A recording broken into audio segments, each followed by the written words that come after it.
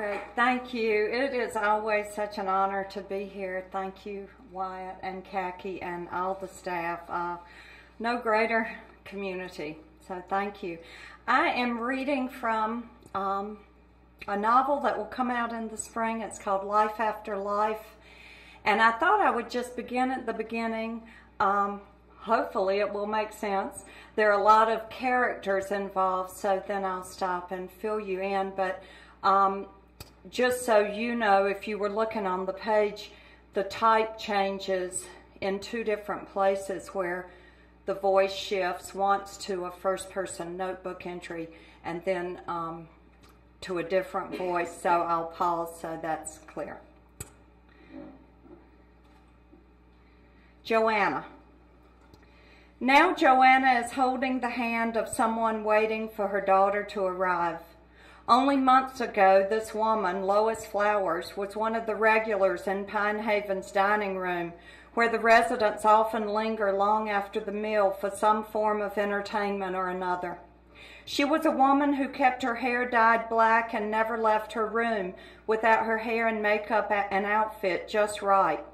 She had her color chart done in 1981 and kept the little swatches like paint chips in the zippered section of her purse. She told Joanna that having your colors done was one of the best investments a woman could ever make. I'm a winner, she said, which is why turquoise looks so good on me. She loved to sing, and some nights she could convince several people to join in. Other nights she simply stood in one corner and swayed back and forth like she might have been in Las Vegas, singing everything she knew of Doris Day and Rosemary Clooney and Judy Garland. She loved everything Irving Berlin had ever written. Now she has forgotten everything except the face of her daughter, random lyrics, and that your shoes and purse should always match. Joanna has watched the daughter night after night, leaning into her mother's ear to sing. First upbeat, clang, clang, clang went the trolley, and then ending with one of her favorites, Like It Could Happen to You, Over the Rainbow, What'll I Do? Joanna, as ordered by Luke's many rules, keeps a notebook with an entry on each of the people she sits with. She has to do an official one to turn over to the nurse who oversees her work, but this is a different, personal notebook she writes just after someone has died. It's a notebook she bought and showed Luke to prove to him that she was taking his assignment seriously. A bright yellow college-ruled spiral-bound notebook, which was all she could find at the thrifty market there close to his house. It was near the end for him, so she didn't venture far. This is my page, he told her. Everybody should get at least a page. She writes what she knows, their names and birthplaces and favorite things. Sometimes she asks questions. What is your first memory, your favorite time of day or holiday or teacher or article of clothing? How would you describe your marriage? Was there something you learned in your life that surprised you? She records the weather and season and last words if there are any. Luke said that this would be her religion, the last words and memories of the dying, her litany. She should read and reread the entries regularly like devotionals. Keep us alive, he said. Don't ever let us disappear. The longest and most expensive journey you will ever make is the one to yourself. Joanna's life is blip, blip, blip, like images on an old film projector that keeps sticking and burning. She's been spliced a lot of times over the years, but finally she feels free. Not perfect, not problem-free, just free. No one likes to talk about the positive parts of getting older and aging into orphanhood. How with your parents, you often bury a lot of things you were never able to confront or fix or let go of. She spent long hours discussing this with CJ, a girl most likely not to be Joanna's best friend, and yet she is. CJ is half her age, punk and pierced and tattooed with a baby boy whose father she won't discuss, not yet at least. CJ is beautiful and so unaware of it. Long legs and hazel eyes and a beautiful dark complexion that leaves people perplexed and wondering about her ethnicity. It seems she might even be perplexed herself and camouflages with tattoos and loose clothing and colors of hair dyes that are not natural to any race. Like Joanna, CJ has done a lot of different things. She's cleaned houses and read palms and groomed dogs, and now she grooms the elderly, hair, hands, toes, over at Pine Haven. She claims to have a lot of secrets, lots of ghosts, and she says she writes down all the bad stuff in her journal, which she calls Pandora's box, and hides it there in the best security safe of all. She said she made a special trip to Costco to buy her safe deposit box, a mega-sized box of Kotex, which she then positioned at the back of her linen closet, with the sentry placed in front, Monistat and Vagisil and all kinds of douches.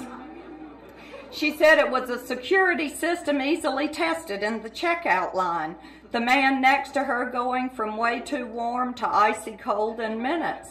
She said if there were ever any doubt, a good scratch in the right place would really get rid of someone you weren't interested in. If something ever happens to me, she once told Joanna, everything you need to know is in the journal in the giant Kotex box at the back of the linen closet, and you can have everything I own, even Kurt, especially Kurt. Joanna told her that if anything ever happened to her, she had a fake book, Darwin's Descent of Man, that opens and holds important papers. She also has a fake can of Campbell's tomato soup. The bottom screws off, and someday, if she makes lots of money, that's where she plans to keep some for security. You can have that and the doghouse, Joanna told her. Joanna wasn't there for her own mother, but she was there for her dad, and seeing him through those last days allowed her to let go herself. And of course, none of that would have happened without Luke and Tammy. In her work, Joanna has learned the importance of making peace. She sees it all the time, the stubborn child who won't come to the bedside, and so the parent lasts far longer than should be asked of anyone. It's painful to watch, and for this reason, she feels lucky to have journeyed her way back to this place. Her dad wanted her to promise to keep the doghouse running, and now she's doing her best, opening and closing and hiring responsible people to work the place so she can devote herself to the volunteer hospice hours she gives over in Pine Haven's nursing wing. Make their exits as gentle and loving as possible, Luke had said. Tell them how good it will be, even if you don't believe it yourself. You're Southern, you know how to do that. And now family members greet and embrace her like she's one of them. The relatives show her all the old photos and letters. They tell her of accomplishments and regrets, and then afterward they drift away, her presence like something from an old dream, a reminder of their grief and loss. Sometimes they see her in the grocery or hardware store, or when they drive up to the doghouse, and they can't help themselves. Their eyes well up, words get choked. Like Pavlov's dogs, they react to her. It makes her think of poor Harley, the docile old orange cat at Pine Haven, with enough poundage to warm even the coldest circulation-free feet.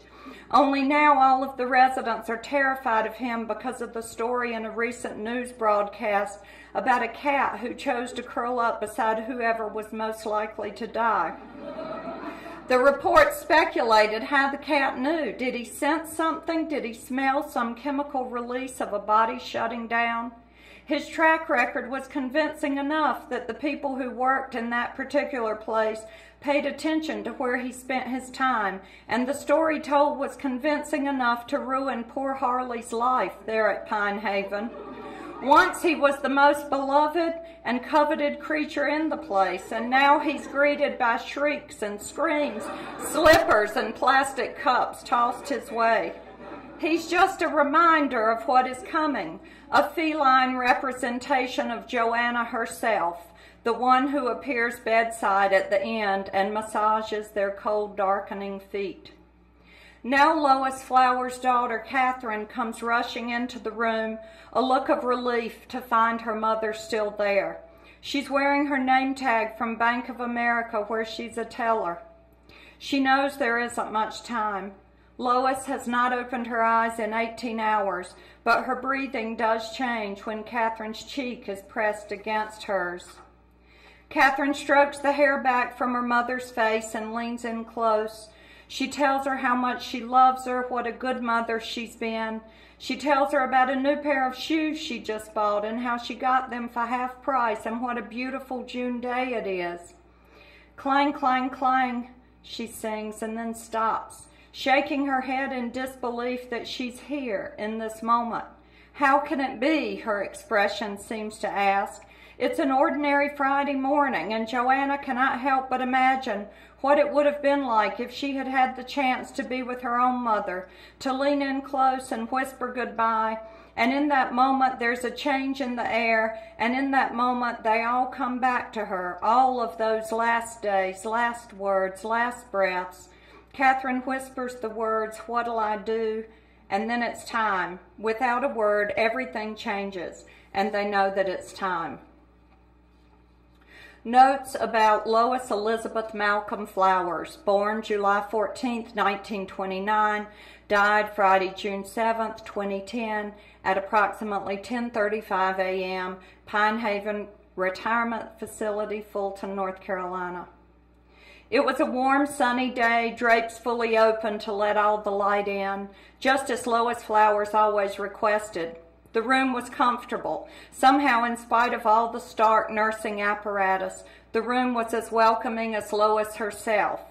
On the very first day, she invited me in and told me how lovely it was to have me there. Not the ideal situation, she said, but still lovely to see you. She said she had not known my parents well, but sure did like those hot dogs my dad made, especially the Chihuahua, because who ever heard of putting hot sauce on a plain old hot dog? Lois Flowers loved music and she loved fashion. She had a subscription to Vogue that had never lapsed in over 40 years. You could never get away with outfits like that here in Fulton, she said, but it's important to know what folks are wearing elsewhere. She loved turquoise and the way people complimented her when she wore it. "I'm a winner," she liked to say, and referred often to a folder labeled Personal Color Harmony and all the little samples within. She never went shopping for clothes or lipstick without it. Her favorite holiday was Halloween because she loved to see children having so much fun, but mainly because she liked a good excuse to wear orange, even though her chart said that winners do not wear orange well. She decided that even if she looked horrid, so what? It was Halloween. But, she said, I looked quite striking in an orange alpaca sweater and black gabardine slacks. It's the one time the chart got it wrong. She still had the orange sweater and insisted that I take it and promised to wear it every October 31st. She gave her daughter Catherine the newer Halloween sweater, a honey-colored cashmere with black cap buttons. Catherine is a true autumn, and that sweater is perfect for her, she said. You can see why I want everything perfect for her. She suggested I rethink the way I wear my hair and then put a hand to her mouth and apologize for such a rude remark. This is all new to me, she told me. This way I say things I don't mean to say. And I was able to assure her that I completely understood and that I am reconsidering what to do with my hair. She smiled and blew me a kiss. She said, how about some golden highlights and something layered to give body? She had matchbooks from every nice restaurant she had ever gone to. Her favorites were Tavern on the Green and Windows on the World. She said she loved eating in New York City. She said her husband teased her that all it took for her to love a restaurant was for it to be in New York and have lots of windows and a preposition in the name. She told Catherine she needed to get back there, that they should take a trip, see a show. When told that both restaurants were gone, she held a firm position that she still intended to go. And you need to go too, she said, always pulling me into the conversation. And if there's not a young man in your life, she asked me often if I had met anyone interesting. She said I should just go alone. Women do that now, she said. A woman can go wherever she wants, right by herself. Once, while her husband and Catherine were out at the county fair, Lois Flowers burned her maiden form bra in a hibachi in their backyard. When her husband asked, "What's that smell?" she said she had no earthly idea. She said it made her feel connected to something big and important, that she stood there in the backyard and pretended she was at a rally in a city. She never told him what she had done, even when she saw him studying the ashes in what looked like a scrap of nylon. She had never even told anyone about it until that day. She said, "I have always felt liberated." Lois Flowers. The best table is over by the window, a big glass window, and you can see the whole city just like a bird soaring in the sky. White linen and candles, and yes, just a little champagne, knives and forks and ice and crystal, and a crystal ashtray too, the filter smudged with her latest color, claret, a perfect color, one of her reds. All of the colors on the chart, every chip may be taken a little darker or a little lighter. You can match clothing, makeup, accessories, and interior decor to colors on your chart. Don't ever remove the tags until you check your purchase in natural daylight as well as artificial light. Daylight. She can feel the daylight, and even this high up and behind all this glass, she can hear the birds. There's lovely music too, and a bathroom attendant. They shake hands, they brush cheeks. What'll I do? Oh, thank you ever so much. Thank you for your assistance. A plaid should always have at least two of your colors. The second eye color catches the glint, streaks, and flecks in your eyes. Her daughter has green flecks like her father. She's an autumn, beautiful rusts and greens and golds and new shoes, homework. Do you have homework, honey? Daylight and Chanel number 5, cheek to cheek and lovely. And there's music, and there are lots of little goodies over there on a big silver tray over by the big window, all shapes and sizes of beautiful and delicious canapes, and the light fixtures are exquisite. And there's more music, always music, and colors, lots of colors. Just the right colors for a busy woman on the go. High heels click, click, click on that polished marble floor. And if she stands perfectly still, she can feel the building sway. The whole city below her is so bright and beautiful it leaves her lightheaded, and she feels the building sway back and forth like a song, like a slow and easy swaying song. So then a couple other characters come in from other places in the book, all moving towards one another. So I'm going to jump back, though, to the next Joanna section for the sake of ease, and the pattern with the notes of various people she sits with continue to come, are spliced through the various voices. Joanna. Do you believe in ghosts? Do you believe in the power of magic? Do you believe that a normal, ordinary girl can disappear right before your eyes? Joanna had run the words through her mind many times over the years, picturing her childhood friend Ben waving his wand and directing her in and out of boxes, first in his garage and then on the school auditorium stage, pulling from his sleeves coins and lengths of scarves and puny bouquets picked from neighborhood yards when the neighbors weren't looking. He said they were partners for life, bound by their secrets and knowledge. It was a vow, a pact, a solemn oath of loyalty. Now that she's back home 30 years and 1,000,000 miles and a lot of mistakes and lessons behind her, she's aware of it all as never before. The ghost, the magic, all the ways a person might disappear. The longest and most expensive journey you will ever make is the one to yourself. This is Joanna's current mantra in her head since the day 4 years ago when Luke stepped in and changed her life. He said it first. He said he would love nothing better than to purchase the ticket that would upgrade and jumpstart her trip. He said so many things during the brief time they were together, things that are now dog-eared in her mind so that she thinks of them, repeats them, relies on them every day. Without him, she could never have found her way back to this place, back to her father's side in time to make amends, back to the flat, swampy land that has been home even in the years she spent elsewhere. All those years and miles away, and still she often fell asleep conjuring images of the Saxon River, that cold, dark water winding its way through the green swamp and on down to the Carolina coast, the wide sandy shore, and the white-hot light of summer. She loved the glaze of salt that covered the windows like ice in another lifetime, and she had had so many. Like a cat, and like a cat, she had returned home. It was an investment, her dad had told her, about the doghouse, a drive-through hot dog franchise he had bought 2 years before he died. If I'd known you would ever grace us, well, now just me, with a return home, maybe I would have gone in for hair or nails or tans. But I like a good hot dog, and your mother liked a good hot dog, and they aren't easy to come by. He said this before they knew he was dying, and so there was still plenty of time and room for the sarcasm and innuendo that had long forced them apart. And the hot dogs are good, no doubt about it. And the place is very popular with the kids from town looking for some place to go on their way to the beach. People love the way they can drive up and order something off the menu like, I'll have a puppy, 2 old yellers, and a chihuahua. Never been much on hair and tans, she told him, her skin so white from years spent in Chicago and then Maine and New Hampshire. Her unruly hair a shaggy cropped cut she often did herself, coloring in the gray of her temples with a Sharpie. True, he had said. He had shown her where everything was within the tiny structure.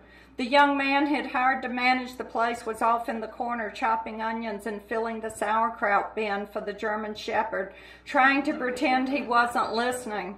It would have made your mother so happy if you had ever taken her advice about anything, men, school, clothes, your hair.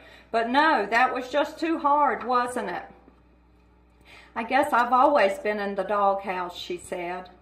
Her dad finally laughed and said her mother had said the same thing. And the thought of her mother and the fact that they had never made up hung in the air around them. Your mother said you chose to be in the doghouse, her dad had said, but he did not add the sentence that had so often come out of one of her parents' mouths, you made your bed, now lie in it. Or when she ran from what appeared to them a perfectly good life with a man she was lucky to marry, lie down with dogs, get up with fleas. Yes, you chose the doghouse, he said, the air reeking of onions. His old white apron, one her mother had once worn, was splotched with condiments, and she noticed how tired he looked and how his hands were smaller than she had remembered. You did it all by yourself. When she was 20, she would have argued with him. She would have yelled that they were rigid, ignorant people who only cared about what everybody else thought, the neighbors, the relatives, the people at church. Who gave a damn? Why couldn't they just care about her? Why, when she got 99 out of 100 correct, were they so quick to study and scrutinize the one little failure? So much attention given to what was wrong instead of what was right. And when she was 30, she still would have gotten angry, but would have just slammed the door or the phone receiver and taken it out on whatever poor soul was with her at the time. Whatever they were doing in that moment, eating a holiday dinner, making love, planting trees, ruined and lost to that cavernous black hole. She would have had an extra drink or two and blamed her parents for the excess. But in her mid-40s, after life with Luke, she was finally able to see her father for what he was, a worn-out man who had worked very hard and lived the only way he knew how, rigid and unforgiving from his own upbringing, too scared to have ever ventured beyond that knowledge, frightened by the thought of death, ashamed of his weak nakedness, and in need of love with no sense of how to ask for it.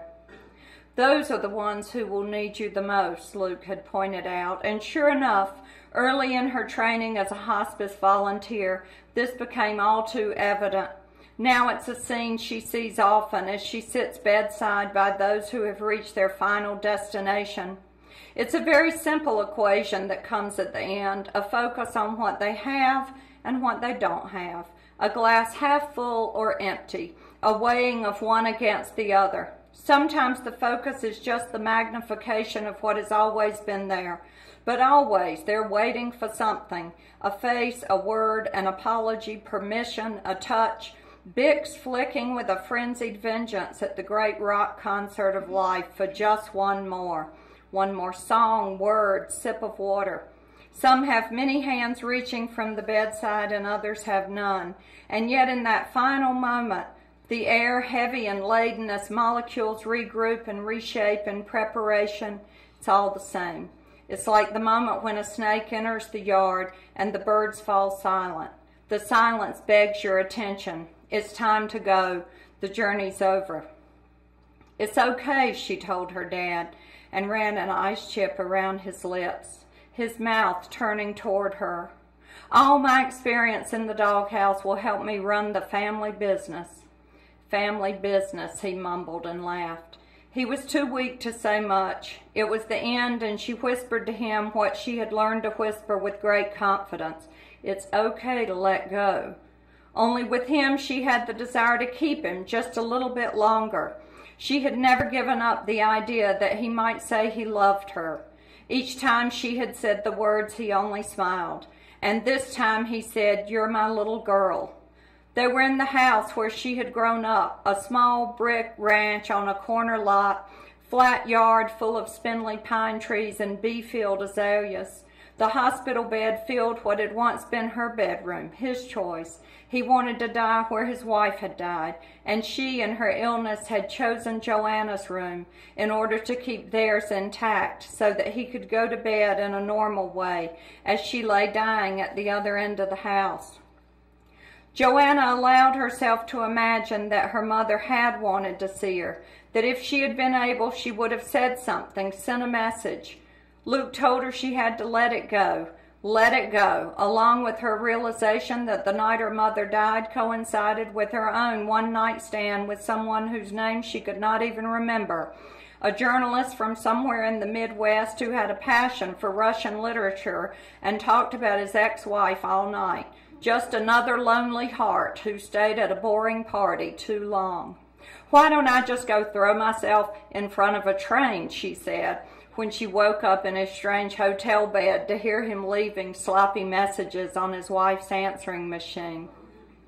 She stared out the high, narrow windows of what had once been her bedroom. As a child, she had needed to stand on her bed or a chair to see out. Cars were passing the way they would on any normal Tuesday morning, and the azaleas were blooming as they did every spring. A row of daffodils lining the concrete walk came up just as they had since she planted them at age 5, her mother addressing the bulbs by their formal name, King Alfred, as she oversaw Joanna's work, the depth of the hole, the teaspoon of bone meal. The years had left them spindly and bloomless, but there they were. In spite of everything, there they were. And that was when he died. She was thinking of those daffodils. King Alfred withered to a pauper, and the air in the room changed as it always does, sparked, clear, sudden, and he was gone. The longest and most expensive journey is the one to yourself. Luke liked to add that some people never even purchase a ticket. Some only get halfway. Some stand like Moses glimpsing the promised land, which he maintained was, for all practical purposes, about as good as getting there. Clear vision, he said, and then added, like Visine or Vaseline or Clearasil, so pumped with morphine by the end that his language was like some haystack of non sequiturs filled with golden needles, fragile bits of truth and wisdom she needed to collect. For a long time, her mantra had been, "Fuck you," from the bottom of my fucked up heart. So clearly she had come some distance. California, New York, Chicago, New England, she did it all. But what she learned is that sooner or later you have to stop running, and when you do, the baggage comes slamming into you at freight train speed. She stopped running in New Hampshire 4 years ago when she fell asleep assuming she'd be dead within the hour, and then woke to the warm hand of a stranger and the distant wail of a siren. Only then was she able to slowly pull it together. Only then did she buy the ticket. Now when Joanna thinks about dying, she thinks of the day she almost did. The careful planning, the way the light looked there in the late afternoon sky. It was only 4, but already nearing dark. It was her favorite kind of day, and she had come to New Hampshire seeking it, seeking some resolution to what felt like a really lousy story. There was wood smoke in the air, birds rustling in the leaves, her breath visible as she stared at the distant outline of the White Mountains. There was a Chinese dogwood, bright red stems against the backdrop of snow, and it occurred to her that if she were staying, she would cut some and put them in a vase. The hot tub on the deck was almost as big as the rented cottage and set in ground like a pool. The rental guy, a middle-aged, soft-bodied man who smelled like Febreze and chicken soup, told her the heater was busted and he hoped she wasn't disappointed. "It's got those powerful jets and holds up to 10 men, he said, clearly well-versed in hot tubs and their potential.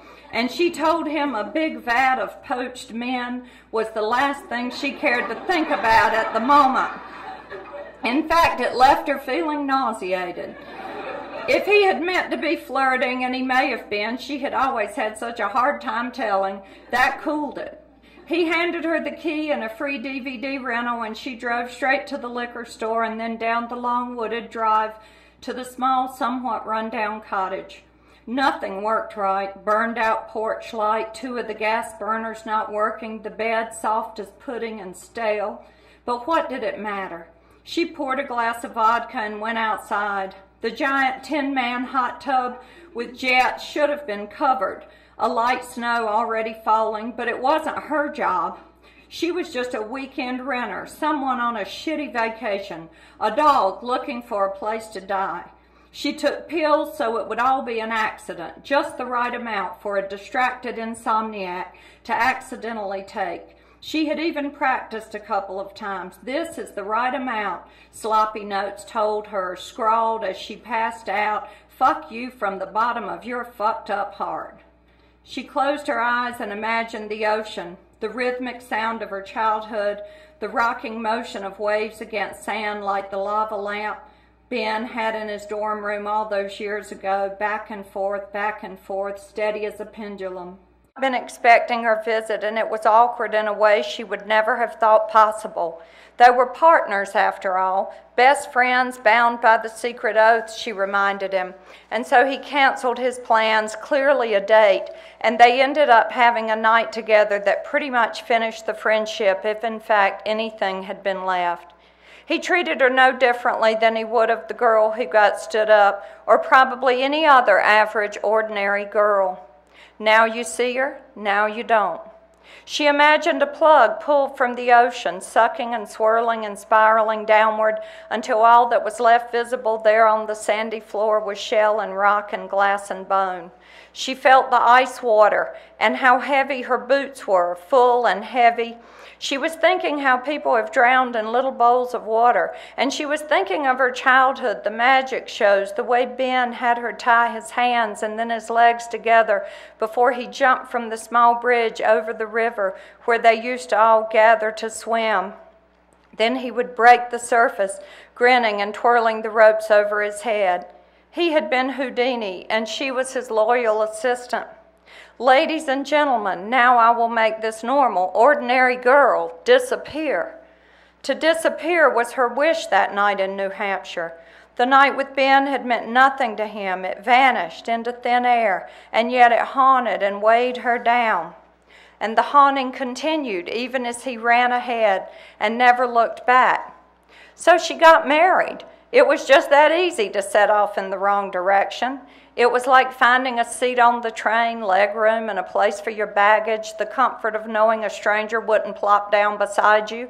Done, fini, one door slammed, and the china and flowers are all a great distraction, the best sleight of hand.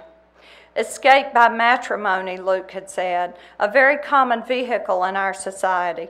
But the same can be accomplished with a job or a religion or a hobby, he added, and those things are easier to leave and change. She was such a liar and a bad friend, not to mention a horrible wife, and when it felt too wrong to think about anymore, she left. She had never fit in California where he was a grad student, and she had never been good at breaking up with people either. She couldn't even change her hairstylist or mechanic for fear of hurting their feelings. So she just took off.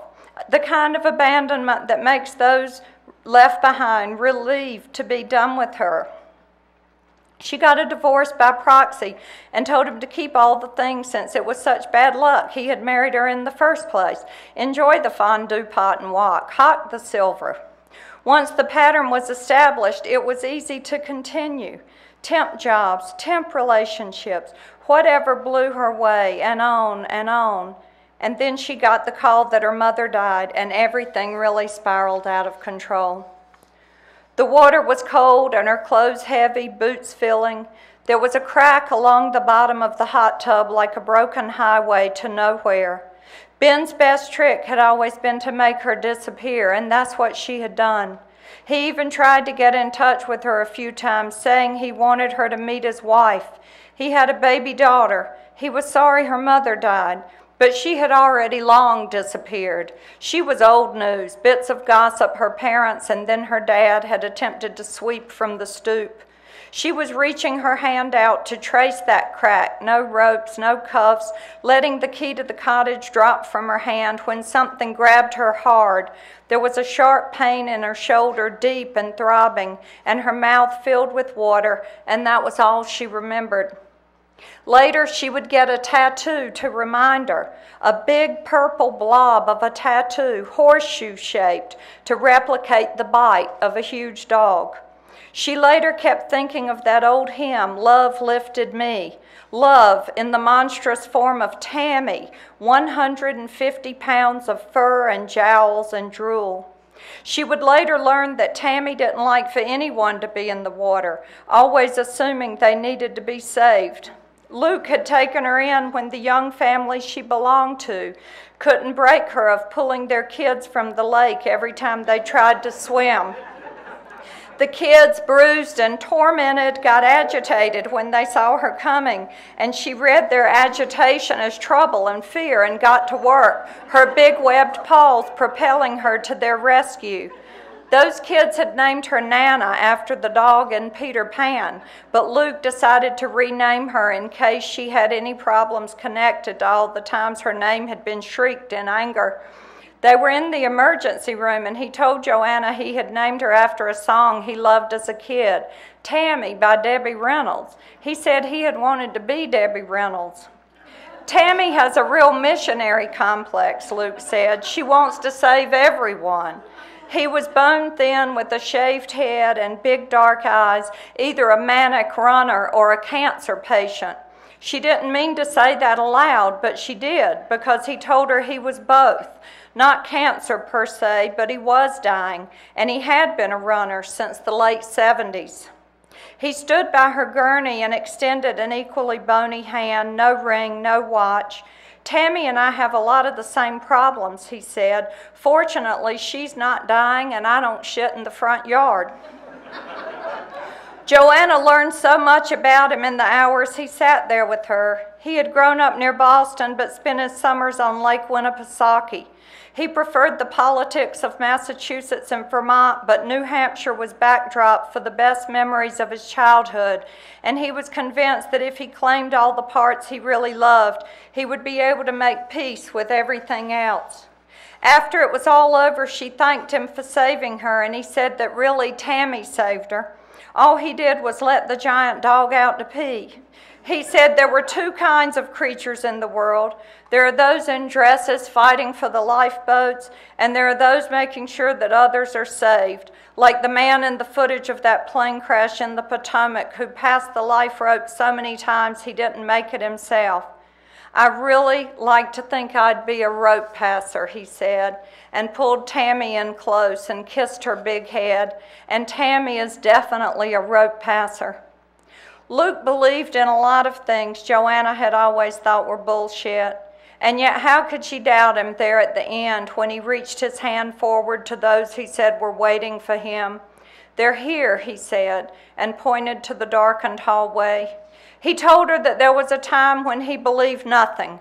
The older he got, the less he believed, and then he found that the less he believed, the more capable he was of believing. After the rescue, Luke made her go to classes and to therapy. He said the price of a saved life was educating herself, healing herself, loving herself. It was impossible to get too angry once she knew the situation of his life.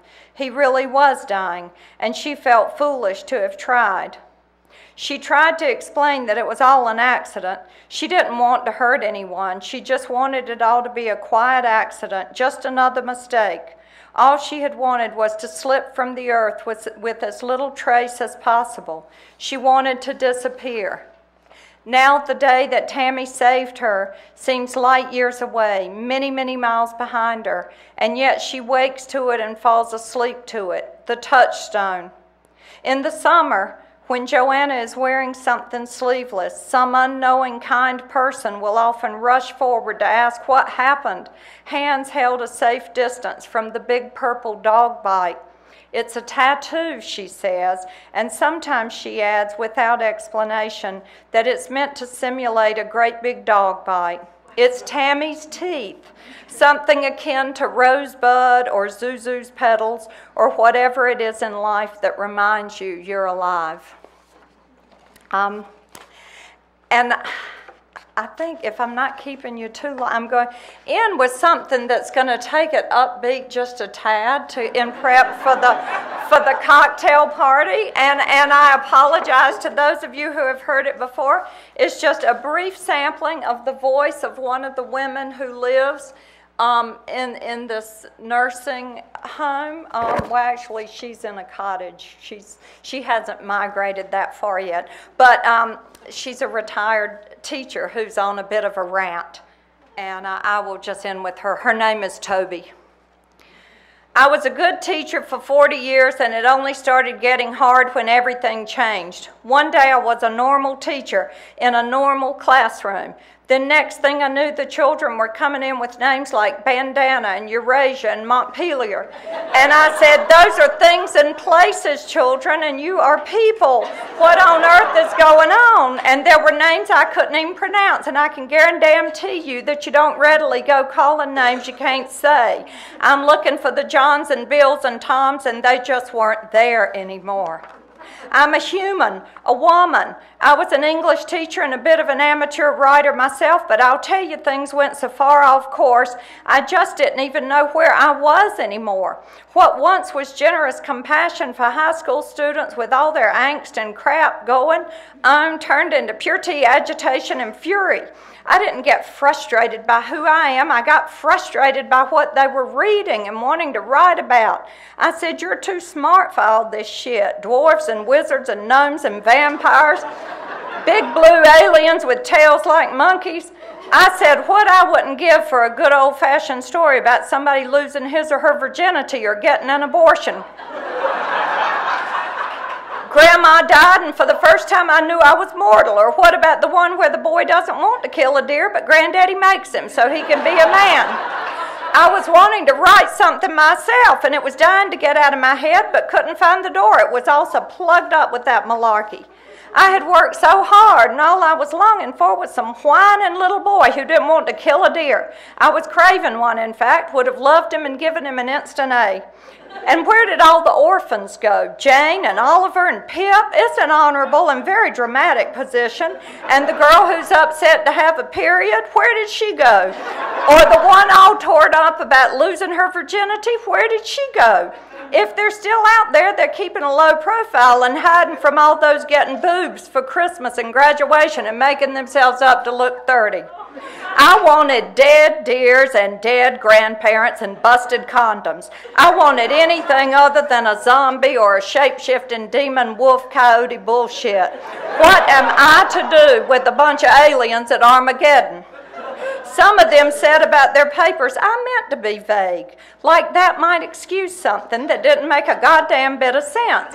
Or the one who said, I just didn't get what he was doing because it's so brilliant. I took my work seriously, and where did it get me? There I was asking for a little reality, and who wouldn't be after Columbine? What teacher on the planet after Virginia Tech didn't study her classroom windows and doors and the desk arrangements and hatch some plan for how she would protect all those young bodies, even the ones that got on her last goddamn nerve? And then this one boy, meaning to push my button, this one boy named something like Montreal Fedora offered up some literary criticism on the death of Julius Caesar. He said, and I quote, "Them dudes was mean as shit, weren't they?" And I said, those dudes were mean as shit. That is what I got in trouble for. Some kid in there, probably Parker, Ramsey, or Tate, ran home and tattled, not about what was being discussed in class, but that the teacher said shit. "Miss Tyler, come to the office, please. Miss Tyler, please come to the office." This had happened many times. I made a notch on my desk, in fact, every time it happened, and one whole side looked like a fine-tooth comb.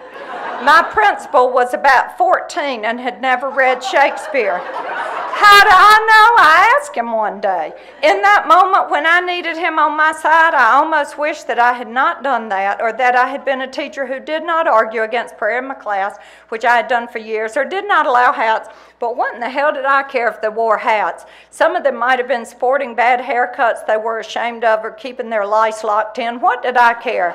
I didn't tell on kids who refused to stand for the Pledge of Allegiance either. I figured we'd have plenty of battles to fight, and I needed to choose the most important. I mean, these are humans growing up and witnessing the uterus as a competitive sporting arena. Who would have ever thought that? Irresponsible birth control will get you a TV show and a magazine cover. Octo, sexto, moron. I said to my principal, the boy king, I asked him, if I retire like you say I have to, who will teach these children? Who will guard the gate? Who can promise me they'll tell the boys to keep their trousers zipped and tell the girls not to go promising things they do not intend to deliver? Who will teach birth control? Who will teach the value of literature? Who will teach manners? I said, who will tell them nobody gives a shit about how dwarves and trolls have sex? If they had, the Brothers Grimm would have figured it out and already done it. They had every opportunity. What I wouldn't have given for a stained soul, just one good stained soul. Thank you.